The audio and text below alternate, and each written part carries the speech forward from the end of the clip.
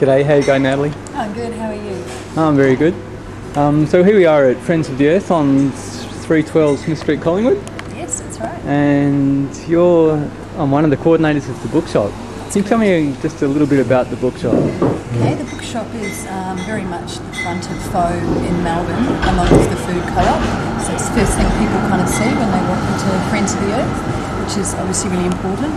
We play an integral role with the campaigns, which are campaign offices are upstairs, but also the Faux bookshop is a specialist bookshop that focuses on environmental, politics, alternative technologies, women's issues, spirituality, health, children's, and a variety of other things as well. But importantly, the bookshop, along with the food co-op, are run by volunteers mainly. So myself and Sarah, the other coordinator, we coordinate volunteers to come in here every day, and I think that's what makes it quite special. Thank you. Yeah, so what do we got? Different magazines to do with politics and social justice, local kind of politics arena. Yeah. Also environmental magazines as well. Yeah. And then we have a variety of stickers, which are all sort of, to do with different campaigns that are going on. Yeah. Latest newsletters. Yeah, newsletters with different campaigns and things, and some more general stickers, I guess. Yeah. That aren't specifically aimed at one campaign. This is our new title section, which also down here we've got our general fiction and modern classics, which is it's a smaller section of the bookshop. Yeah. We also have videos and CDs, and the videos up there you can see you've got Woomera, Not in Our Name, Fight for Country, so they're all kind of politically aligned, or from our actions and protests that have happened in the past. Yep. We also have, this is our environment section here. We also have Friends of the Earth publications like the Goodwood and Paper Guide, which is really important that Faux continues their own publications. Moving right along, we have natural history, and also a really good range of sort of nutrition, different cooking books that might relate to macrobiotic or vegetarian, etc., etc. Yeah. And we also have just a small section on spirituality, where there's a few shops along Smith Street that focus mainly on spirituality, so we try and sort of cover what they don't have. We also have a small section in sort of women's issues as well, and then there's gardening and farming. Yeah. And here we've got our stationery, which is all environmental papers and sort of books and things like that. Our children's section, which is specifically looking at environmental issues and issues that children should know on a day-to-day basis, like water and energy. This is a sales section here. So these are different sales books. We often have, obviously we're in the middle of the year, so our calendars are on sale. But we always have a good range of different calendars and diaries for the year. We also have our t-shirts, which focus on different campaigns, which also means that the money from these t-shirts feed back into those campaigns as well. So you've got everything from, anti-uranium to Barmamalua, which is one of the indigenous campaigns. Yeah. And then we also have non-book stock, which is usually just local people making products, from non-toxic candles to incense, a few different sort of things that we have. Excellent. We have a big sale on. Yeah. And our last three sections is alternative technology, which is really important to people who are looking at maybe building with different materials and trying to do it as environmental as possible and tune with everything. Which is reasonably broad. It covers from Australian politics to sort of development to political philosophy. And finally, we have an Indigenous section, which I think is definitely always a very strong area in the bookshop. That's about it. Excellent. Thanks very much. That was no great. Worries. Perfect. Can I make it on tape? Hey guys.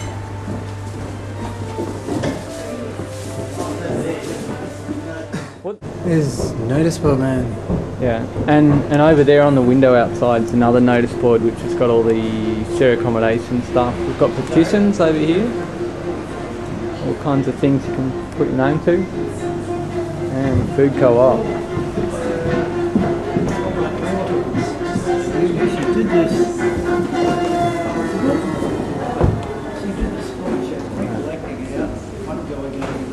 Friendly volunteer is going to tell me what's for lunch today. Well, today we had some hot hummus. We also had some rice, which was actually very, very nice today. Had some stir-fried veggies, lettuce, and even a bit of fried tofu as well on the side. Yeah. How much is the all-organic lunch? $5 for a medium-sized plate, or $6 for a large one. Beautiful, thanks for that. What's it like being a volunteer at FO? Actually, it's really exciting, really. Lots of fun. Get to drink as much coffee as you want, which is very dangerous at times. But no, it's a lovely atmosphere and really nice people. Excellent, thanks very much. Sure. Alright. What's in all these tubs over here, Woz? You've got all your whole feeds in here. It's done on a minimal packaging basis, where you bring in your bags, your jars, whatever. They don't package anything. You just basically take the product out of the main container and put it into your package. And then, such as this woman is doing just a minute. Alright. Now, good.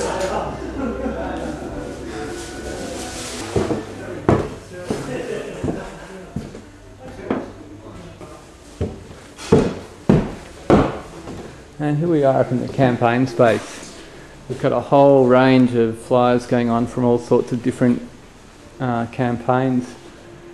And this, at the top of the stairs, is the big meeting space where you can make yourself a cup of tea, get a glass of water, and mostly we have meetings. So you write the agenda up on the board, they're all facilitated, you've got use of video if you want to put on video. And coming from the meeting room into the campaign centre itself, at the front desk, it's Woz. Hey Woz. Hi. I'm sitting at the reception desk here. This is where all the telephone calls come through and the messages get written down in the telephone message book. Excellent. It's the first stop at Friends of the Earth. First point of contact with the office. Thanks Woz. Now we'll go on into the campaign space. Here's Cam Walker, pro legend. Are you alright? You're coming to talk to you in a sec. And the office computer space. G'day. Did you get that email from me? Yeah, but not the details. Yeah, no worries. So, I just talked to Jose. Campaign desk. I'm not too sure about drumming and stuff. Hi. G'day Val. Hello. And here we have the forest desk centre. G'day, this is Damien. Which campaign are you working on, Damien? I work on the, as part of the International Trade, Environment and Sustainability campaign. Yeah. And what I do is I do a role with there's about 25-30 groups involved in the international campaign, and I help to coordinate that campaign from Australia. There's an actual coordinator in England and regional coordinators in South America, Europe, Asia, Africa. What is a GATT? A GATT? Yeah. Well, the GATT is the General Agreement on Tariffs and Trade. It's a system of rules for governing world trade, and there's also GATS, which is the General Agreement on Trading Services, so that's services trade like water, electricity, and I guess it's generated a lot of controversy because the World Trade Organization was established in 1995, and that set up a whole lot of new rules about world trade, and a lot of people are saying that they're rules that favour business over kind of people and the environment. Wow, perfect. Thanks very much. Introducing Ben, just to show that you can bump into celebrities of all kinds here at Friends of the Earth, the drummer from the Cake Rally Band.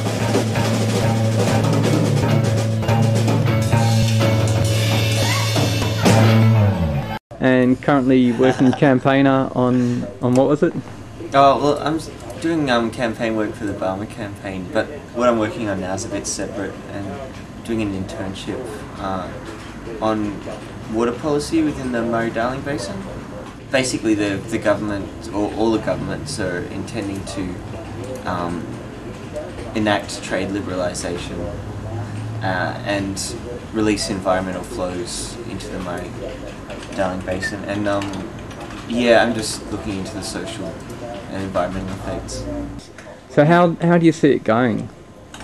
Well, there's going to be a white paper which COAG will release in about a month's time. Oh yeah? And that, well, I guess what's on the table is kind of, what's it called, releasing perpetual licensing for the irrigators, so that it's like a trade-off. They'll have a greater degree of certainty with their allocations, and then and then that'll supposedly lead to more efficient allocation of water, and then the government will probably buy back water for the environment. But so like the RFAs, there's putting in something that's just going to cost the government money and inhibit environment protection. Would that be right? Yeah, it's looking that way, and also it doesn't really account for future uncertainty, such as climate change and how that could reduce flows, and also scientific uncertainty, like the amount there's no consensus on how much water needs to be released into the Murray-Darling Basin, and I think it's relatively likely that in the future scientists will probably think that the river needs a lot more water to be healthy. Yes. So yeah, it's a tough one for sure. Excellent. Thanks for that. No worries, Tony. And sitting here at the Forest Desk. My name's Tony Hastings. I work on the GIS campaign, which is a Geographic Information System, which seeks to get detailed scientific data and provide it to the campaigns in a way that supports them. For example, defining what is rainforest, how it's surveyed for, and whether or not they currently meet the requirement to protect rainforest, which they don't. I go through things such as fieldwork, going out and surveying for things, taking GPS points, capturing that data and putting it into the mapping computer. Recently completed a submission to the wood utilisation plan, which basically says they shouldn't go ahead with their proposed clear felling regime. And I work with the Victorian Rainforest Network in producing scientific reports and conducting surveys, and we're setting up to do another rainforest survey over winter. Also helping support the Gooloogook campaign with the claim that should be protected in National Park. We've completed articles for the recent Swinburne newsletter, and I'm doing a detailed geographic analysis of the Yarranunda Plateau based on government data, the data I've collected, aerial and satellite photos, to try and identify the high conservation value areas which should be protected by current policy and law and achieve that protection. Okay, this is Cam Walker, who's a long-time volunteer or paid staff here at Penn. Yeah, and so your name appears on just about every list. If you need more information, see Cam Walker. Sure. I'm approaching you today to understand the structure of Friends of the Earth and how it works. Yep, it's actually quite complex. It's very simple, but it's complex, and it's complex in that we're in 68 countries. There's 5,000 local branches and 1.1 million members around the world, so it's quite an enormous structure. Each of the 68 member groups are all independent. They meet criteria that are set by the International Federation, but they're all incredibly different. They answer to what's called the BGM, the Biennial General Meeting, which is held every 2 years in a different country around the world, and they need to meet particular criteria about how they operate. The national level groups, of which Friends of the Earth Australia is obviously the Australian representative, meets twice a year, and that's where we determine how well we're functioning, or whether we are or not, how we campaign, how we raise our funds. And then of the 12 local groups that make up Friends of the Earth Australia, Friends of the Earth Melbourne is the largest, and that's where we're based. We run ourselves, we make our own decisions, we fundraise, we put on staff, we do all that type of thing. But again, we meet the criteria that are set by the National Federation and by the International Federation. So effectively, it's a series of autonomous units from the international level down. So it's different to other large environmental groups that might have a head office in Europe or in North America. Wow, this building and this campaign office is the biggest and most successful in Australia. What do you attribute that success to? I think we've always been really well hooked into the activist community in Melbourne. I think we've been reasonably open and accessible to other community groups. We've always had a practice and a philosophy of encouraging other groups to work from here. So Melbourne Tarkine Action Group is here at the moment. There's been everything from the New Left Party through to peace groups, through to Rainforest Action Group in its day. A whole lot of groups come in and use this space. So we try and not just be an organisation operating in in isolation, but we try and be a group that encourages community level work, and that means a lot of people come through the building. It also means that there's a lot of goodwill for the organisation, even if people don't work here, even if they're not members, often they'll support us when we need help. So that over time I think has built up a culture whereby it is quite effective. There's always new people coming in, and there's always history, there's always people who are here who know what's going on, and because we are very grassroots and community orientated, we can operate for almost nothing. We have 2 businesses downstairs that basically pay the rent on the building. Most of the work that's done up here is done by volunteers, and we have a really good supporter network. So it's just a good place where people can come, can do good activist work, but hopefully without too much bureaucracy and too much kind of difficulty in terms of fitting in. Excellent. Wow, that was brilliant. Thanks, Cam. Oh, no worries. Okay. Good day. See ya. See ya. There's quite a few what we call campaign collectives here at Friends of the Earth who meet here in the meeting room. They include the Action for Peace, which works on militarism issues. There's the Barma Willowa campaign, which is working in solidarity with the Yorta Yorta people on the Murray River following their loss in the High Court for a native title claim. They recently had a victory achieving cooperative management with the Brax government in that area.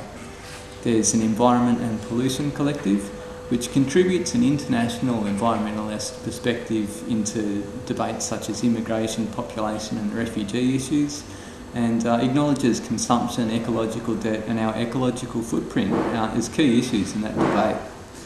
There's the Food Campaign, which runs the food co-op we saw downstairs, the Forest Network, of which I'm a subset with the GIS project, and mostly we've been looking at East Gippsland and the Strzelecki ranges, but we're not limited to that at all. We can deal with international rainforest issues or any issue which any volunteer walks in here and puts on the table.